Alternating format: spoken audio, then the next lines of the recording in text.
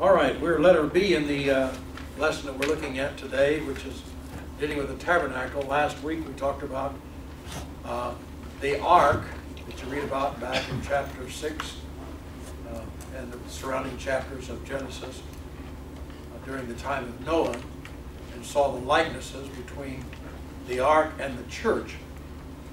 Thus the ark becomes a type of the church. It's a shadow of which the church is the reality. We pointed out the many similarities. Now today we're going to look at the tabernacle, which is another type of the church, and we're going to see remarkable similarities between the tabernacle and the church, which helps us to appreciate how every part of God's Word really fits together and helps us to gain understanding in both directions, certainly of the shadow, but also the reality of the church.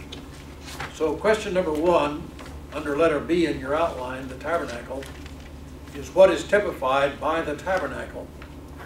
And what I intend for us to see, and I hope you will see it too, is that the church is typified in a number of different ways by the tabernacle, by its furnishings, and by the arrangement of the furniture, and by the significance of each part of furniture that makes up the tabernacle and its court area complex. Number 2, what do Hebrews 8:5 and Exodus 25 verses 1, 9, and 30 teach us concerning the importance of the pattern of the tabernacle? I'm sure you've read these, but let me call your attention to it again. These are things that I think are important, and if we don't read them in some kind of a setting, we may miss some of the importance of what's being said. So I begin with the New Testament, Hebrews chapter 8. By the way, the book of Hebrews, probably more than any other book in the New Testament, really depends upon our knowledge of the Old Testament scriptures to really understand it, because he's just going back and reviewing Old Testament history over and over again to point out how Christ fulfilled all of that, how it relates to us today. But in Hebrews, the last part of verse 5 in chapter 8 says, that you make all things according to the pattern which was shown to you on the mountain. Now this is God speaking to Moses and saying, Moses, I want you to build a tabernacle, and I've given you all the plans while you were alone with me here upon Mount Sinai. But when you get down there and engage in the actual construction, make sure you follow the plan.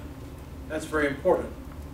Now, does that have any significance for us today? Well, sure it does. Let's go back to the Old Testament.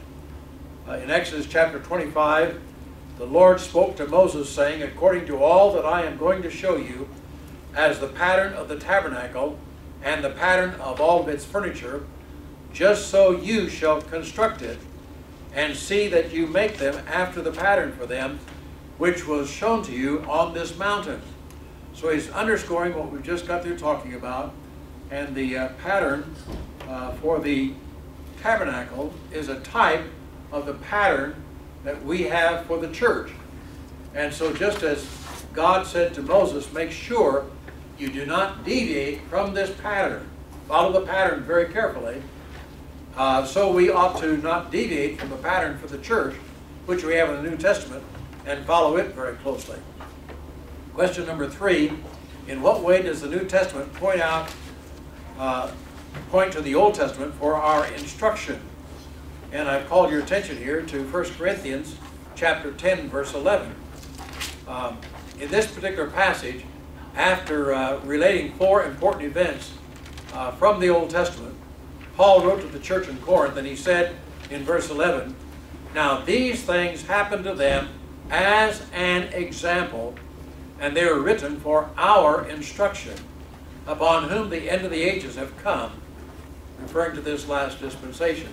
So what is being said here by Paul, after telling us about 4 different stories that are all familiar to us, you can go back and read them for yourself, but he makes a casual reference to all 4 of these events that took place in the Old Testament. He said, now every one of these events is saying something that's teaching us a lesson that's applicable for us today.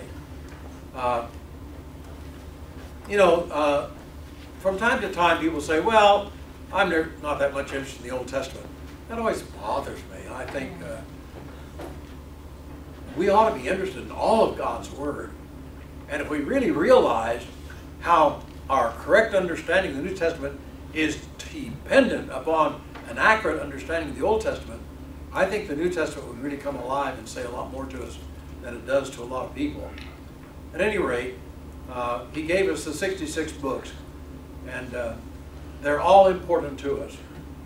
Some people don't like the study of history. Other people love the study of history. But whether you like it or not, I don't think that we really have the right. I know we act like we do, but I don't think we have the right to say, well, I'm going to pick and choose what parts of the Bible I want to read and study. Now, we do that, but I think ultimately we are hurting ourselves if we deliberately leave any part of the Bible out, even the hard parts, like Daniel and Zechariah that we've gone through, and Ezekiel that we haven't gone through. Probably will one of these days, but it takes a while. I myself have, you know, I bought a great big thick commentary a number of years ago, sat down and read the whole thing through, just so I could get kind of a better feel for that book. It is a wonderful book, very insightful, but studying it and getting a lot out of it and then teaching it, that's a different story. Trying to make it clear to somebody else, I just feel like I need to get it more intact before I venture in that direction. But anyhow, we do need the Old Testament, and Paul certainly is making reference to the Old Testament to point out it is saying something that helps us to understand the New Testament. And I use this to illustrate the fact that what is said concerning the ark at the tabernacle rather teaches us so many important lessons that are true about the church. So we begin in verse 4, question number 4, by describing the tabernacle. That's why I passed out this piece of paper that has a chart on there. These are just people's drawings, and I copied them out of a book, and so people would draw them differently, but I just want you to see a general idea of what these various things look like. The tabernacle itself was 45 feet long and 15 feet wide. Now look down at the bottom of your page with all these diagrams. The largest enclosure there contains the tabernacle, which is the small enclosure, rectangular in shape, that's inside. And you'll observe that that rectangular shaped tabernacle, to understand it, is 45 feet long and 15 feet wide. Now, if you want to know how wide it is, it would be from right here to that wall. That's not very wide. No. And so when you stop to think, the Holy of Holies would be, this is a square. The Holy of Holies was a perfect cube. And so inside this, it's a small room, really, particularly when you get a piece of furniture right there in the middle of it. And it's equal distance on all four sides of this piece of furniture, which happens to be the Ark of the Covenant. Only the Ark of the Covenant, as this diagram would suggest, probably is closer to the back side of that 15 feet of space. But so you have the big court area, and then you have the tabernacle within it. Now, at the rear end and on the two sides, the tabernacle was made out of boards, and each board was about 15 feet high. Now, that's higher than this ceiling. So when you think about the width and both ways, remember the Holy of Holies, the most holy place, was a perfect cube. And that's significant too. A symbol of perfection. That's where you're going to find God. He, the only one, is perfect. And so there we have the real part of it. Mr. Glenn? Yes. You said that it was 45 feet long by 15 feet wide. I thought the Holy of Holies was 10 by 10 by 10 by 10. Cubits. Cubits. Okay, gotcha. Okay. That's inside. Got it. Okay. the top of the tabernacle was covered with 4 layers. Now when you walk inside the tabernacle, look up to the top, the layer you see is going to be linen, white linen. But on top of the white linen, you're going to see another covering that's made out of goat's hair. And on top of that, there's going to be yet another covering that's made out of ram skin. And on top of that, you're going to see another covering, the outer covering, which is made out of fish skin, porpoise or seal. They use both these fish to describe the animal that was used and skinned and used to make this outer covering of the tabernacle itself.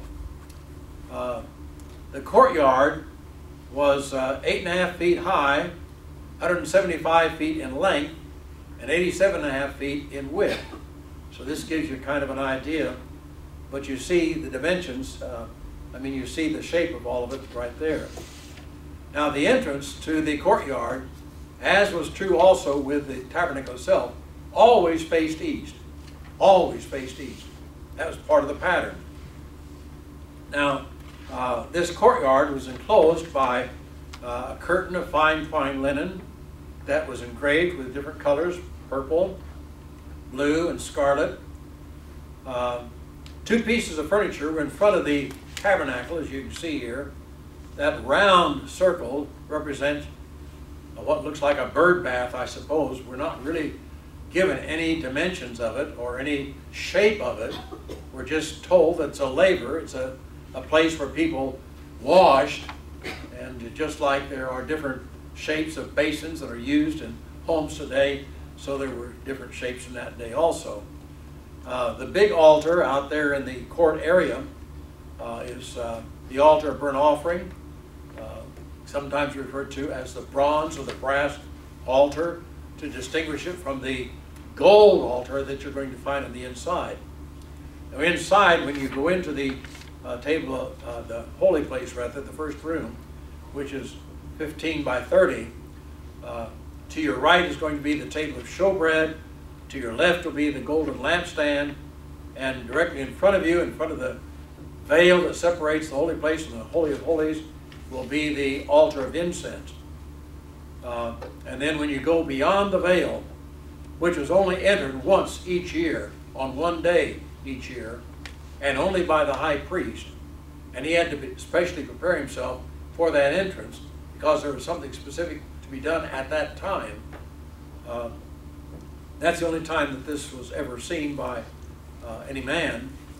And there was the Ark of the Covenant, which was covered over by the cherubim looking down upon the lid of the Ark of the Covenant. And when you look at that Ark of the Covenant, you have a picture of it there. I don't think it's a very good picture, but it's down the lower right-hand part of your page there. The lid itself was made of solid gold. And the cherubim were also made of solid gold. And the cherubim, along with the lid, were all made together. So you could not separate one cherubim from the other, nor could you separate either cherubim from the gold lid, which is called the mercy seat. It's not an accident that it's made out of gold. And particularly when we make some comparisons. We'll say more about that as we go along, but I just want to plant some of these thoughts in our mind right now as we get an overall view here. Now, number 5, if you had an aerial view of the pieces of furniture in front of and inside the tabernacle, what would that shape tell you? If you were up in an airplane and you look down and you're looking off to the west, because off to the west you see the opening into the court area, and once you get inside you see then the furniture and the tabernacle itself, and you're focusing just upon the furnishings both in the courtyard and in the tabernacle itself, and here you are in an airplane, you're taking a picture. When you get that picture developed, you're going to draw a line between the pieces of furniture. What's that line going to be in shape of? A cross. Oh. I don't think that's an accident. I think that is really the story that's being conveyed. And particularly when we see how all these relate to the cross, that is really central. And here he is hundreds of years beforehand, preparing us by a type with a shadow of what one day will become a reality. We'll say more about that in a moment too. Now, number 6, what is typified by the outer court? The outer court, I think, represents the world all around us. Now, that's significant also, but let me give you some scriptures for this. To whom was the outer court open? I've given you some passages in Leviticus and also in Numbers. Let's read each one of these. In Leviticus 4, 3 and 4, I'm going to read it, then you tell me who you could expect to see in this big area.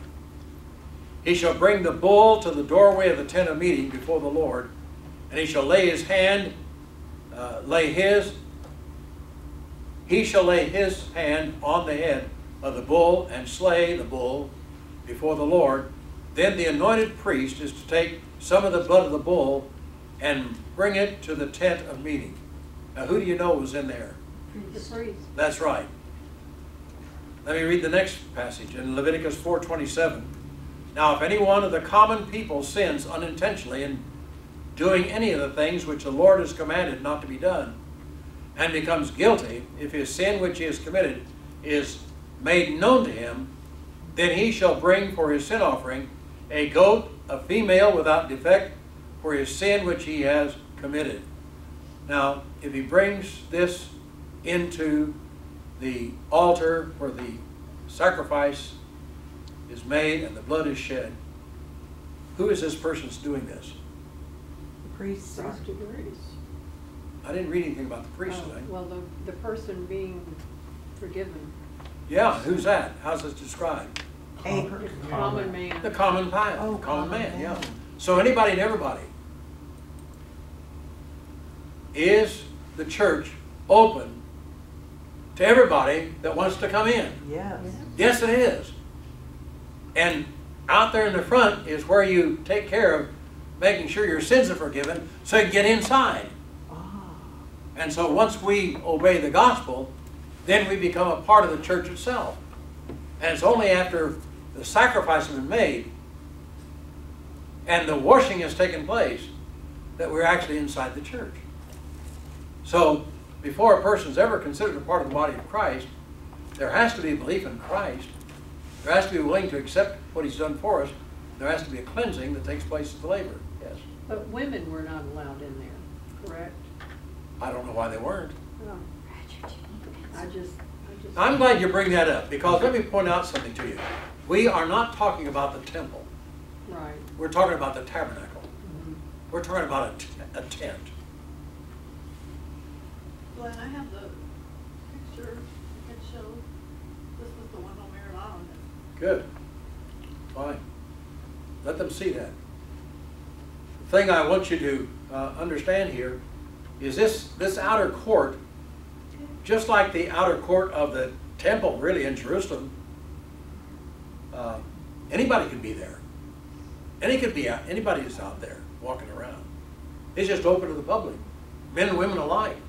Now in the temple, they could even go inside in the first room, because that was designated as the court of women. They couldn't go any further. But they could not only be in the outer court area, and so men and women alike would be there listening to Jesus preach and listening to the apostle later on preach, there either in Solomon's porch or the royal porch, in the area out there in the big court area, big general area, several acres. Now, listen to what I read in Numbers 15, verse 14. You tell me who might be in here now. If an alien sojourns with you, and one of you may be among you through your generations, and he wishes to make an offering by fire as a soothing aroma to the Lord, just as you did, so shall he also do. Who are we talking about? Aliens. An alien. Now what's this saying? Jews only? No. Even Gentiles. So get the picture. Anybody can be in this outer area. That's important. Now how does that relate to us today? Well, where did Jesus tell us to go with the gospel? the to the whole world, to teach the gospel to everybody. So we go where they are. They're out in the world. We want the gospel, the good news of Jesus, to be heard by everybody, everywhere. There's nothing that prevents anybody alive from being able to respond to the gospel if they're given an opportunity. And that's our job, to make sure they have that opportunity. All right, number 8. Does the outer court illustrate God's outreach to all mankind? Yes. Yes, it does. So is that true today in the church? Yes. Yes. What's going on here and now, right where we are? Wouldn't it be wonderful if the whole world were engaged in what we're doing? Yeah. It'd be a different world. You can be sure of that. Number 9. What is typified by the altar of burnt offering? Forgiveness of sins. That's the result of it, but what's typified by the sacrifice itself? Repentance. That's what you have to do to avail yourself of it, but what's typified by the altar itself? That's Is where it it's, prayers? Our prayers? We can pray as a result of that, but what's typified by the altar itself? we're giving a sacrifice, which is what's done at the altar, but it signifies, It's Jesus. Forgiveness of sin. It's a typification of Jesus. Jesus. oh, He's the one whose blood was shed. The altar is where the blood was shed. Oh. In Old Testament days, it was an animal's blood. Now it's the blood of Christ. So He is the one that should come to our minds when we think of the sacrifice of Christ. The altar out there in the area was where all animals that were offered sacrificially were killed, and the blood was shed, and the blood was smeared on the horns on the four corners of this altar. That was all a part of it. Well, that's a picture of Christ, whose blood was shed. So, this is out in the open. Did Jesus die in secret? no, Was He a public spectacle? yes, Yes, He was. Were there people there that witnessed what happened that didn't like it? yes, Yeah, there were. Were there people there that couldn't see any sense in it? yes, Yeah. Is that true in the world today? yep, Sure is. Such a likeness, folks. I'm pressing these details because they all just fit when we see the actual reality that created the shadow that comes first in the Bible. Now that seems strange to us because we always think, well, here's the reality, now we're going to see the shadow it cast. No, we see the shadow first. He knew that we needed to have this preparation to get ready for it, so when it came, we'd be able to describe it. Why? Because, folks, the reality of everyone here right now is not something that any of us can see.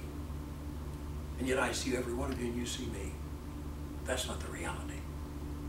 Where's the reality? Listen, what I see and what you see is someday going back in the ground where it came from. But not the one that's inside. The real you. The real truth is spiritual truth. And God knows that just as we experience it in our childhood, when we're little children, they have to draw pictures. They have to make images for us to touch and see, for us to experience with our senses. That's the way we learn. But then we finally get to the point where we realize there's something beyond this that's far more important. Samuel was the one that learned this lesson in a very visible way. Remember how he learned it? Samuel was sent by God to Jesse's house to do what? to pick the next king. That's right. And when he got there, he had all of his sons lined up. And in his own mind, did Samuel have it pretty well figured out which one was going to be the next king? Yeah, What was wrong with his choice? it was the wrong one, In fact, it was wrong, yeah. And why was it wrong? because David wasn't there. He was depending upon his eyes. Man, this guy, he looks great. He'd make a great king. And he went down the list, and he thought, wait a minute, I've covered the list. And I haven't found the anointed one yet. Where is he? And so he said, where is, do you have anybody else? Oh, yeah. Who's that, David? Where's he? Oh, take care of the sheep. Well, bring him in. Brought him in. Him? Yeah. You don't judge this way. You judge by God, who gives us insight. Do you realize how often we are guilty of making judgment on the basis of what we see, or what we hear, or what we touch? That's not it. We've got to understand the reality. So, but the Old Testament is really important because we are, let's face it, we're a materialistic people, aren't we? Oh, yeah. Boy, do we love the things that we can touch, the things we can see, the things we can hear. We pay a lot of money for a lot of comfort for this whole body, particularly compared with really caring for the real person. We get our values really mixed up, big time. All of us are guilty of that. I'm not preaching, I'm just confessing. All right, number 11. Number 10, describe the altar of burnt offering. Well, it was made of acacia wood overlaid with bronze or copper. The acacia tree, in the King James Version, this is called shittim tree. It's the same tree. It's a very interesting tree. To my knowledge, I've never seen one. If I have, I wasn't aware of one when I saw it. But it's a tree that grows in Arabia, in Sinai, that area. It's the hardest wood in that whole area. It's the only tree that you could cut the wood of the tree into planks. And you could be sure that when you cut it into planks, you had a plank of hard wood. Furthermore, it was the kind of wood that no insect could bother it at all. Oh. Insect-free. Just could not bother it. It was not a tall tree. Taller than this ceiling, but not a whole lot. And it was really, generally speaking, didn't come to a point, it was more kind of a stubby top. But it grew in abundance, but it's the only wood that could have been used at that time. Isn't it interesting how God has got this all prearranged? God has arranged for certain trees to grow in certain areas. And, you know, when He created the world, He said, I don't want to forget to put this tree in this place because I want to use it later on. And He did. Now, be honest with me. How many of you knew what I just told you about acacia trees? You knew that beforehand. Some of you didn't. I think a lot of people didn't. But to me, knowing some of these details, you know, first time I ever read about acacia tree, I thought, well, I've never heard of that kind of tree before. And didn't really think much about it. Then I decided, you know, I wonder why that tree, I've never heard of it. Well, because I've never seen one, to my knowledge. It doesn't grow around here. At least not that I'm aware of. But all of it really fits when we learn all the intricate details about it. This is a large altar. This is the greatest of the altars. 7.5 feet square and 4.5 feet, 4.5 feet tall. The horns that were on each of the 4 corners of the altar were not detachable. They were there, and blood was smeared upon them. But they served another purpose, and we'll save that. We'll talk about that in the next question. Number 11. What is the symbolism of the horns on the altar? Now, when you think of an animal with horns, do you think of a pet? No. I don't either. Do you think of an animal that's probably pretty tame and harmless? No. I don't either. There's just something about it. It sounds to me like a rhinoceros or a billy goat or a bull or whatever. And I want to stay clear, you know. Well, that's what the horns represent. Power. Is there power that's taking place at this altar? Oh, yes. Was there power taking place on the cross of Calvary? Oh, yeah. Yes, there was. And yet a lot of people missed it. They didn't recognize it. But let me tell you something. The power displayed at Calvary is the only power that will get anybody to heaven. The only power. Man cannot create it. He can only accept it. If he's willing, he can be blessed by that power. Now, Number 12, why would men clutch the horns of the altar?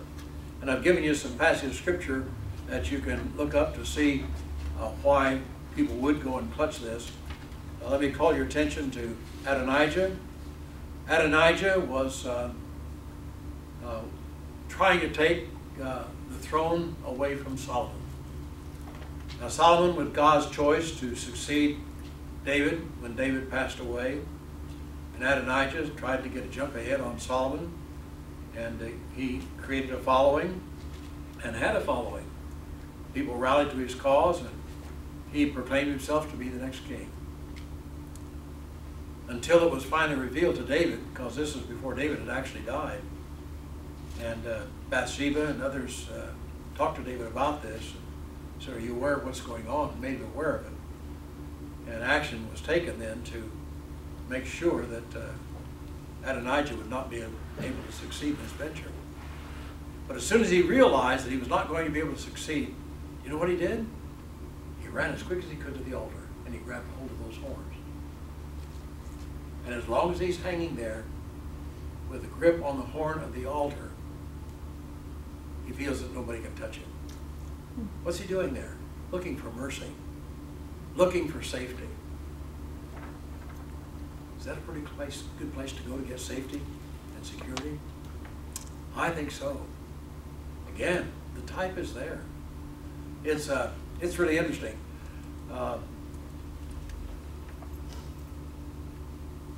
This happened on more than one occasion. Let me give you one other example. Joab was another person who ended up on the wrong side. He was willing to be a follower of Adonijah. And when that was learned, he ran to that altar too and grabbed a hold of the altar, the horn on the altar, just to try to get the security.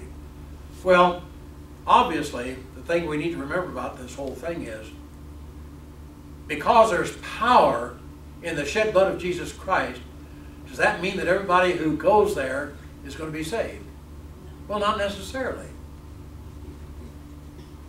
It's not just a case of going through a ritual or hanging on to an object. It's a case of who do you trust? And have you really surrendered to that person? So there were people who would go and hang on to this. Adonijah, for an example, did that keep him from being killed? No, he was put to death.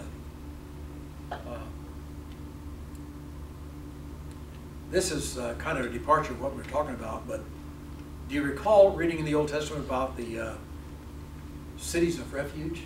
Yeah.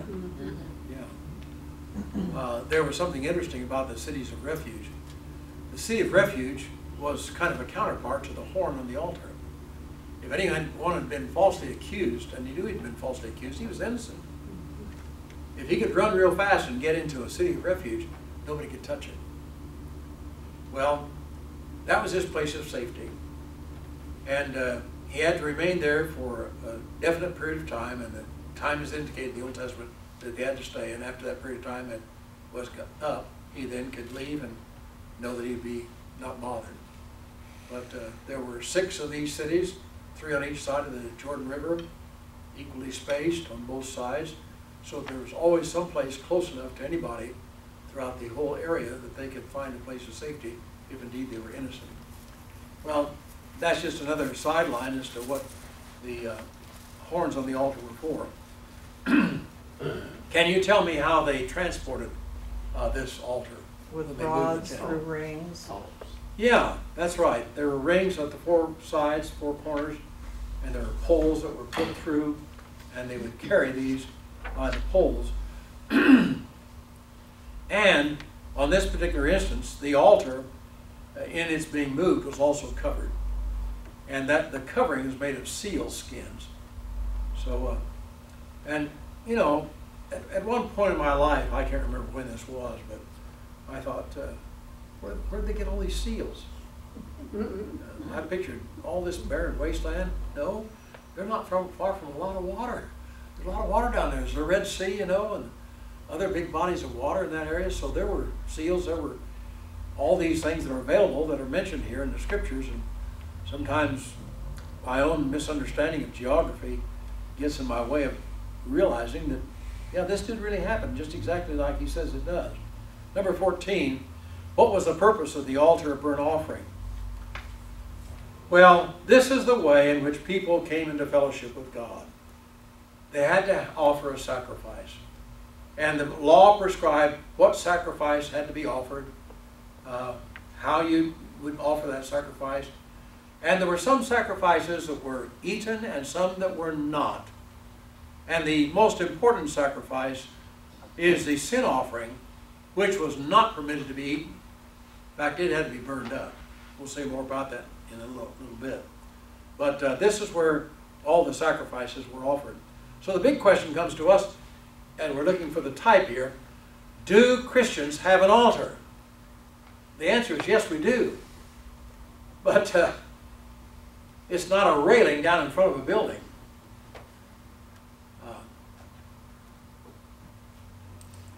I attended a service one time, and they had an altar call. And this was in a Christian church. And it really sounded very strange to me. I didn't know what they were asking. I didn't quite understand. And nobody responded. But the people that wanted the altar call said, well, if nobody can come to the altar, I'll come to it myself. And so they went down and knelt down in front of the steps leading up to the platform. I think, that's an altar?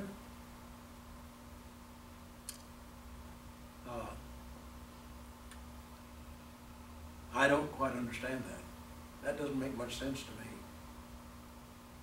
Nor does any article of furniture make much sense to me when we're going to understand what the altar is.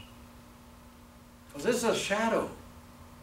And the reason I bring this up is, folks, there are a lot of people today still living in the shadows. And we're still preoccupied by symbolism. And we become more attached to the symbol than we are to what's being symbolized. Let me read what the scriptures have to say about this. In Hebrews chapter 9, verse 22, according to the law, one must almost say all things are cleansed with blood, and without the shedding of blood there is no forgiveness. A life is required as a substitute for a life forfeited by sin. So in Hebrews chapter 13, verses 10 through 13, what does he say? We have an altar. I got into a real discussion one time with a preacher. I really liked him. But he preached a sermon, I just could not agree with it, and I just felt compelled to talk to him about it. He thinks that the Lord's table is our altar. I said, that's not what he's talking about. A table is not an altar, not for us. But he jumped to that conclusion, and he said, well, that is our altar. That's what the Bible says. We have an altar. Well, notice he says in Hebrews chapter 13, verse 10, we have an altar from which those who serve the tabernacle have no right to eat. For the bodies of those animals whose blood is brought into the holy place by the high priest as an offering for sin are burned outside the camp. Therefore Jesus also, that he might sanctify the people through his own blood, suffered outside the gate. Now, this is a big chunk, but don't miss this. Let's pretend now that it's in the fall of the year. Not very far from the period of time we're in right now, literally. This time of the year was one of the big days in the Jewish community. This is the Day of Atonement. On this day, a sacrifice was offered on this altar. Well, two sacrifices. A bullock and a goat. The bullock was offered as a sacrifice for the priest and his family.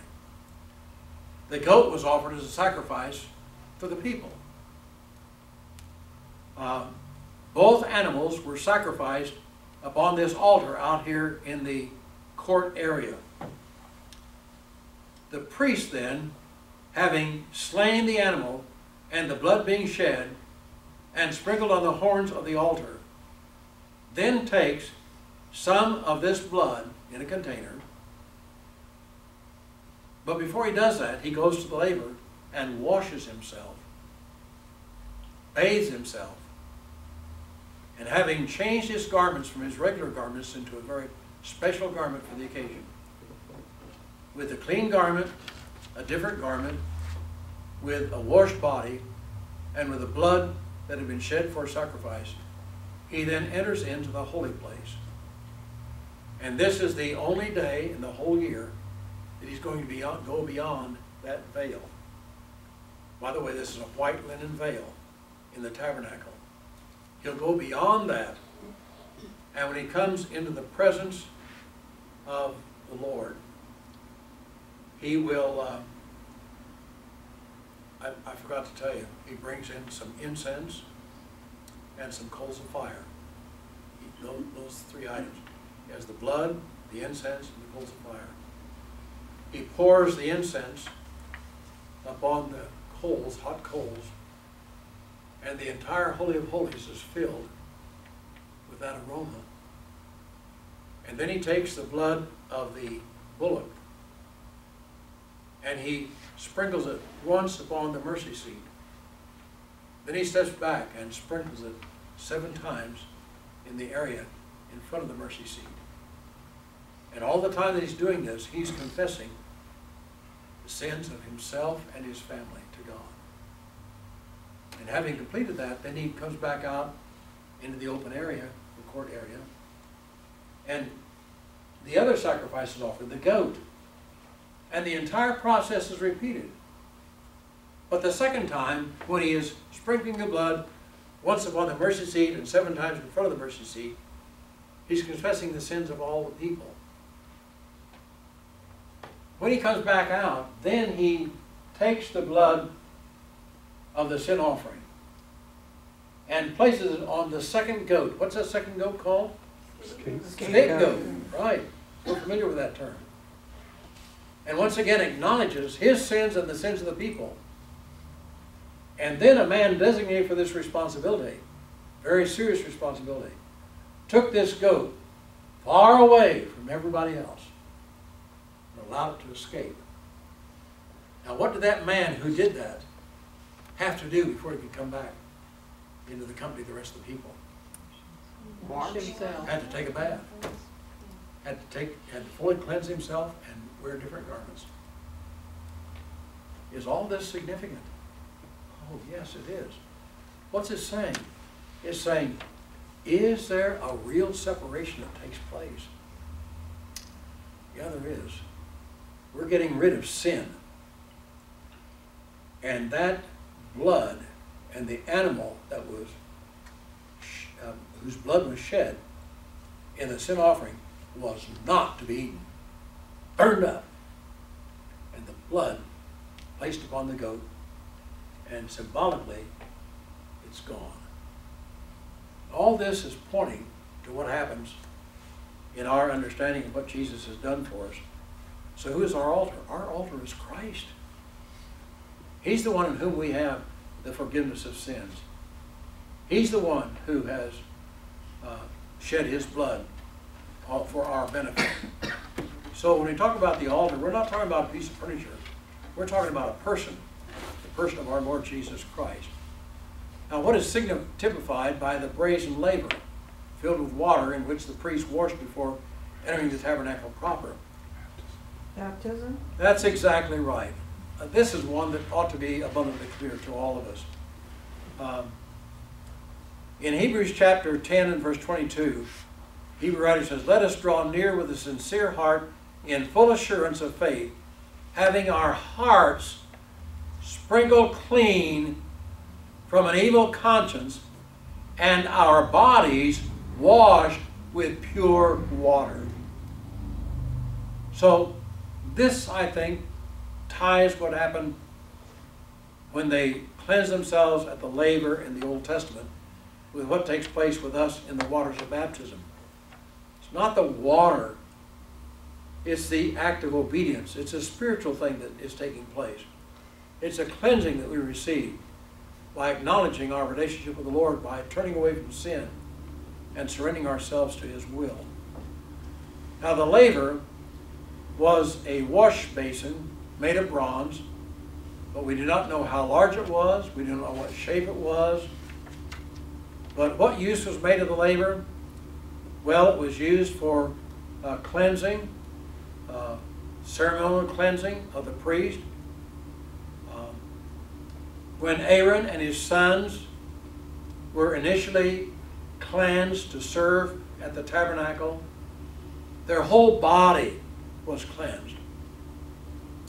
But after that, it'd only be the hands and the feet. And this is made clear, particularly when the Hebrew Old Testament was translated into the Septuagint language. What is a Septuagint language? All right, it's a Greek language. So the Greek translation of the Hebrew Old Testament becomes real significant here in helping us to realize what is really the meaning of the Hebrew in light of what we read in the Septuagint. Whereas the Hebrew had one word for wash, the Greeks have two. Luo and nipto. Two different words. Luo means take a bath. Nipto means wash your hands and feet. Oh. Is there a difference? Yeah. One is a total cleansing. The other is a partial cleansing. And so, though they initially had the total cleansing, yet from that day forward, always before they would go in, they'd have to clean themselves. Now stop and think about that. What do you see as relevant in type with us today in view of the practice of baptism when we are totally submerged? Okay, I get that. But what about the partial cleansing? How does that fit? Well, it fits, folks. If we confess our sins, He's faithful and just to forgive us of our sins and to cleanse us from all unrighteousness. This is what the first chapter tells us all about. So, even though we received an initial cleansing in our baptism, do we still sometimes sin? Yeah, we do. Is there cleansing? Yes. Well, John said if we walk in the light and have fellowship with one another, the blood of Christ goes on cleansing us from all of our sins. Yeah. So stop and think about this. Don't answer this. I'm just going to ask you a question so you'll think about it. But don't answer it. Have you ever heard anybody say, I think I need to be baptized all over again? Let me tell you something. That's impossible. That is not a possibility. Can't be done. It's like Nicodemus' question. Are you suggesting I have to get back in my mother's womb and come out again? Stupid! You can't do that. Neither can you be baptized all over again. I had a girl in Bible college who I knew quite well because I used to be her preacher before she ever went to Bible college, before I ever started teaching Bible college. And she really got turned on in her studies at the college. And she began to understand baptism like she had never understood it before. She came to me one day and said, I've got to be baptized again. I said, well, let's talk about it. So I said, do you remember your first baptism? She said, yeah. I said, do you remember what chair you were sitting in when I came to your house to talk to you? She said, no. I said, well, I do. In fact, I can tell you where your dad was sitting and where your mother was sitting. And the four of us carried on a conversation because they were concerned about you. You were quite young. And they, as I, were all concerned, does she really understand well enough to know what she's doing? I said, I ask you a lot of questions. And if you didn't understand, boy, you did a good job of fooling me. I'll just have to tell you that. But I looked to your mother and I looked to your dad and I asked both of them individually. I said, do you think she really understands? Oh yeah, she sure does. She's been talking about this a whole lot. And so I looked at the girl and called her by name and I said, you know, you can't be baptized again. But if you were not baptized at that point, if all you did was got all wet, you can be baptized now. But you're the only one that can make that decision. I can't. I can't read your mind. I did the best I could. so did your father and mother. And I think at that age, you had an understanding, very clear understanding, as best you could at that age. I said, you obviously have a much better understanding now. So do I. But if I get baptized every time I learn something else about baptism, I'm going to be in the water all the time. I said, now, I'm not trying to encourage you or discourage you. You're going to stand before God and give an account. But I want you to understand that we're going to keep growing in our knowledge and understanding. The important thing is, did I, with the knowledge I have, realize how important this was? And with the sincerity in my heart, I really wanted to make sure I did what the Lord told me to do. And it was an act of obedience and an act of trust and faith. I said, if you're fully persuaded that it wasn't, then I don't think you've been baptized. I think you just got all wet. But if you were, you don't need to be baptized. You may need to repent, but you're going to have to do that the rest of your life anyhow. You're always going to learn more, I hope. And you're always going to need forgiveness of sins. So I see in this whole symbolism that not only are we receiving the full cleansing in our baptism, we are receiving the partial cleansing that is needed after that as we sin from time to time. But we meet in gatherings like this, and this gives an opportunity for God to keep washing us and making us cleaner and giving us better understanding. Does this make any sense to you? Mm-hmm. But of course, if you were infant baptism, doesn't count. It couldn't be infant baptism. There's no such thing. I know, but I mean. Yeah, you're exactly right. Those. A lot of people believe that. Really baptized. Yeah. And of course, the real clear answer to that question is, what do they have to be baptized for? Isn't baptism a remission of sins? Name one sin. Just name one. Just a real tiny one. They don't sin. They can't sin until they reach the age of accountability. You've got to know the difference between right and wrong to have something to repent of. And they're not lost. You're just making the parents feel good. Or at least they think they're feeling good. But they're ending up making this child believe that something happened to them that never did happen. And they're giving it a name that the Bible nowhere gives to it. They call it baptism. And anybody who knows the Greek language knows that's not baptism. Don't they have a word for sprinkling? Yeah. Don't they have a word for pouring? Yeah. Don't they have a word for dipping? Yeah. They don't use that word. And yet we do. And why have we picked this word? Because it's a catch-all. It sounds so religious. It sounds so nice. But it's so wrong. I just wish that everyone who's trusting in what happened to them as a baby that was done for them by somebody else would come to an awareness that that doesn't fit the pattern. Well, number 19, what happened if the labor was ignored? I want to read to you what happens. So we're just going to bypass it altogether.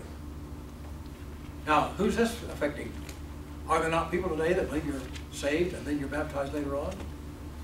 Well, that's a stretch. Let's look at what Exodus chapter 30, verses 20 and 21 say.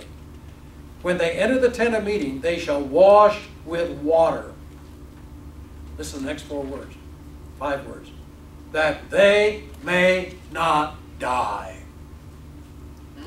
Woo! You try to bypass the labor? Not going to happen. What's the penalty? Death. Wow. They may not die. Or when they approach the altar to minister, by offering up in smoke a fire sacrifice to the Lord, so they shall wash their hands and their feet, that they may not die. And it shall be a perpetual statute for them, for Aaron and his descendants throughout their whole generation.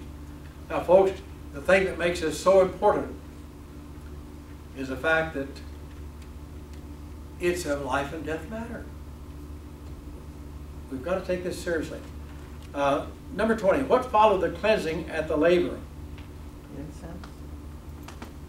Well, the priest rather, then was anointed with oil. That followed his immersion. And at this anointing, blood was placed upon his ear so he could hear the voice of God, on his thumb so he'd do the will of God, and on his big toe so he'd walk in the path of God. All this is symbolism. But this anointing took place with the priesthood. What is that anointing today?